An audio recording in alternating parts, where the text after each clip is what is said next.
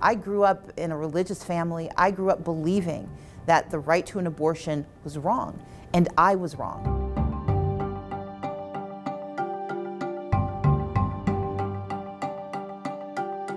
That's why I've worked hard, once I understood the truth, to fight for the right to access. Not everyone makes the same decision, but every woman should have a choice.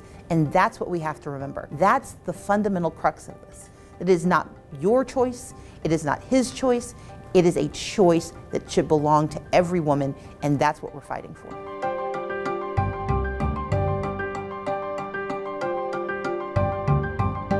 He very clearly said that he wanted to pass the most draconian anti-abortion legislation in the country, and he nearly got there. Unfortunately, Alabama has usurped that position.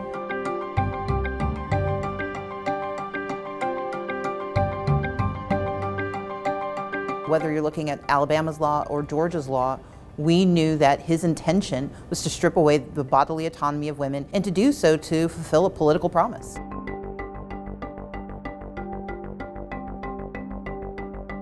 There are certainly conservatives who believe that the right to an abortion should not exist. But by and large, the South is reflective of a national belief, which is that women should have the right to control their bodies.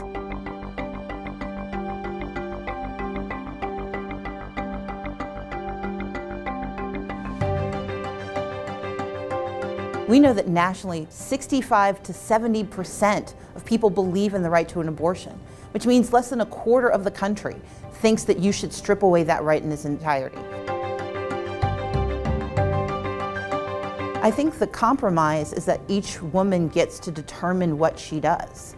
That's the compromise. But we cannot legislate health care away from women. We cannot take away their choices and take away the decision-making that should occur between the woman and her doctor and her family if she chooses. But this notion that there is a compromised position is a fiction. The only real compromise is for government and politicians to say that we don't get to decide what a woman does with her body. The right to an abortion is a right. It is a decision that women can make to determine their futures, to determine their economic future, to determine their health care. It's a decision they make about how they control the creation of their family.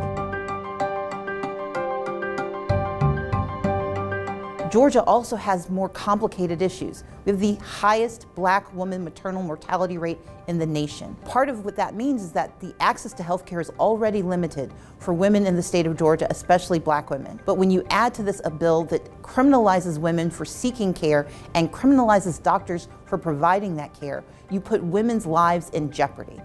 This is wrong.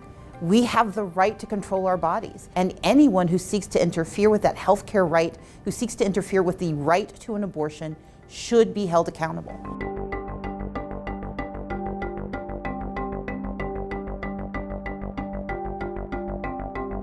As an elected leader for more than 11 years, I am more than familiar with groups of men making decisions for women. But what I also know is that too often women are participating in electing these men and ceding power to them. And that's why I believe that the best way to fight back is to elect people who truly represent our values.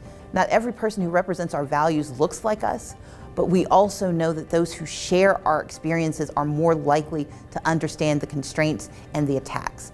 And that's why I work so hard to elect women of color, to elect communities of color, to join in the diversity that should be our elected representation. Because when you have different voices at the table, you see better results for everyone.